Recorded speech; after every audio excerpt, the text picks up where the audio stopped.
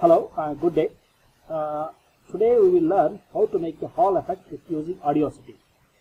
So for doing a Hall effect, if you are recording your voice or laptop or something, if you want to represent it as though this was recorded in a hall, like, then how to make that with use of Audacity.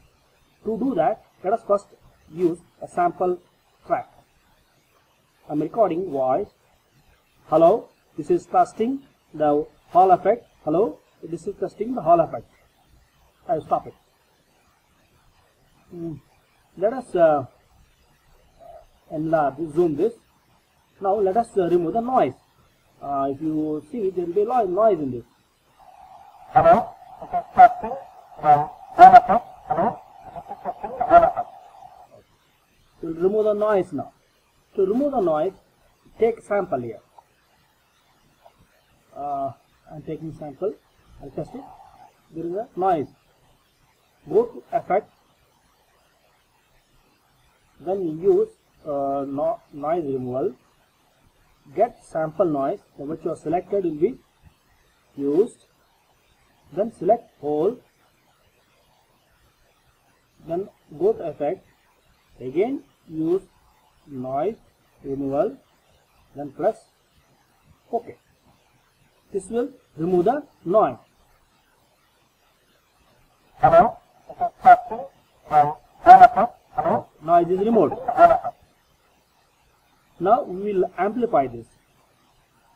To amplify, go to amplify, plus amplify.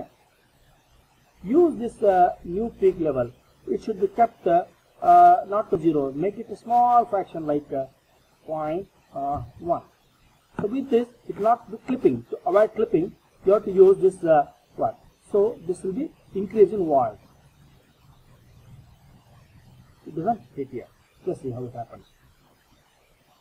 Hello, this is testing the Hall effect. Hello, this is testing the Hall effect. Okay. Now we will go for Hall effect. Go to effects. Go to G work here. G work.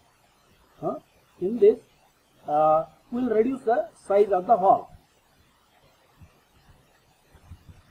to 30. Then reverb time, we will make it something like 18. Then we will dry signal. There should not be any dry signal. Make it 0. And early reflection, we will make it something like minus 12. Minus 12. And the peak level, that is, let us make it tall level to minus 30. Let us preview. Hello, this is testing the Hall effect. Hello, this is testing the Hall effect. You can adjust these levels to whatever you want and get whatever signals. Like you can increase this to 21 and see. Hello, this is testing the Hall effect. Hello, this is testing the Hall effect. Thank you.